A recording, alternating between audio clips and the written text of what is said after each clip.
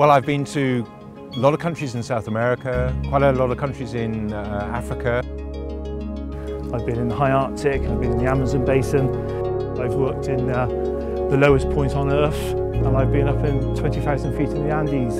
I've spent the last 26 years travelling around the world. Yet when I come home, I can't wait to go back out into the countryside, out into nature again.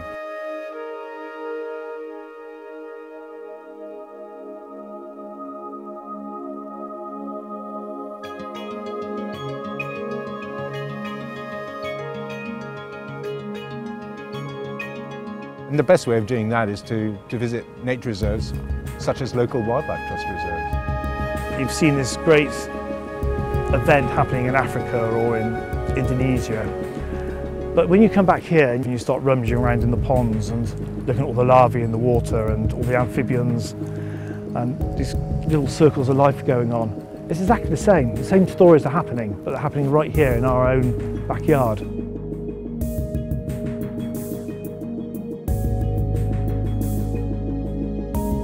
So it seems right and proper to go out there and start documenting these things. So a group of us are going to spend spare time out documenting the wildlife which is in our area.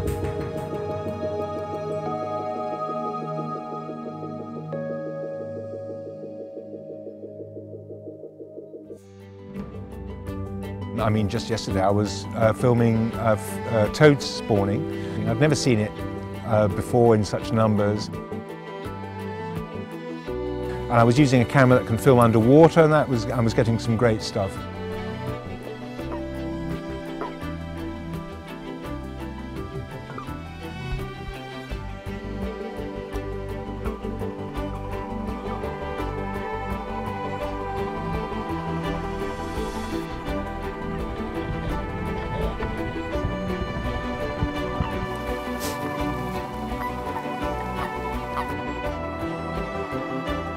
You don't necessarily have to go out to a nature reserve, which they were fantastic. It's great to do that, but also, as urban as Bristol is, you know, some fantastic wildlife spectacles to be seen there as well.